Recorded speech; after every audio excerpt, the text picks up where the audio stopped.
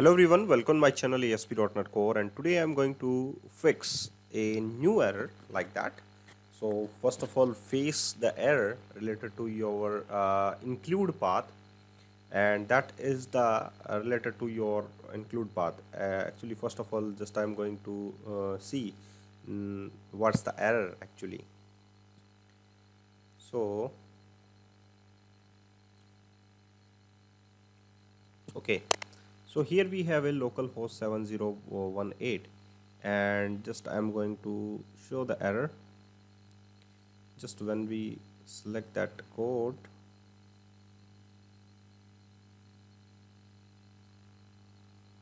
okay, and just place the order. And now having an error like invalid operation exception, an error was generated for warning Microsoft.Entity Framework Core query invalid include path error, invalid include path error, unable to find navigation product specified in the string based include path product. This exception can be suppressed or logged bypassed event ID CoreEventId.InvalidIncludePathError to be ConfigureWarnings method in the DbContext.OnConfiguring or AddDbContext. So if you are using like that path in your post method, or you can say without lazy loading, so there is not actually a path. So if you want to include the product right here, and if you just want to add another name, so first of all check that name in the cards table, context.cards.where application user ID, and just I want to add in the cards. So just I'm going to add the card details right here. So you can see that here we have an item instead of the product.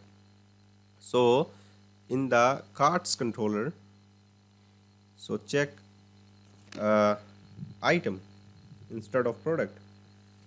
So just save this and check it again.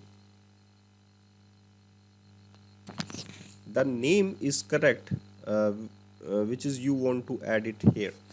So here we have include item, and you can see in the cards table, in the cart model, here we have just I want to add item in the cart.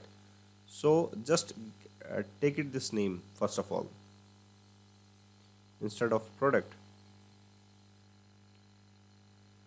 So again, now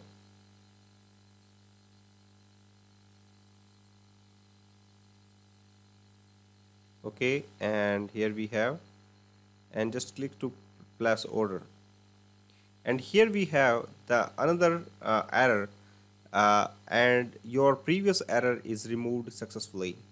So thank you guys for watching this video, and keep watching all other videos which is related to ASP.NET Core.